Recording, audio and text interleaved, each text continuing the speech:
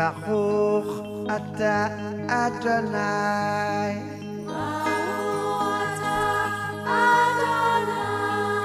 Baruch Abba Yerushalayim. We have been waiting for you. You are late. We have been waiting for you for 2,000 years.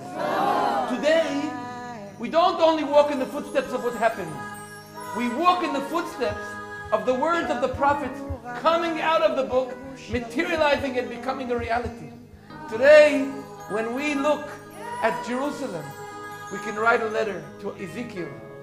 We can tell him, Ezekiel, the bones are not dry anymore. Yes. Dear Jeremiah, Jerusalem is not isolated like a widow anymore. The whole world sees Jerusalem. Every single day there are miracles here. I'm telling you, you don't know how big miracles are.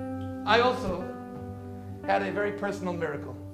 3.5 years ago, at the end of an event that I spoke about Jerusalem, right in front of me stops a person on a motorcycle.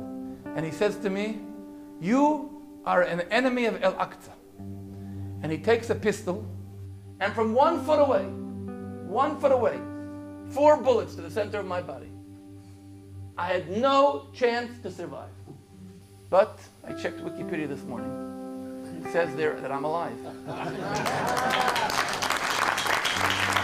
Each and every one of you has to be a light, a flame in the menorah of God to bring His light to your friends, to your relatives, to your neighbors, to your communities, to your children, to yourselves. Hallelujah! Hallelujah.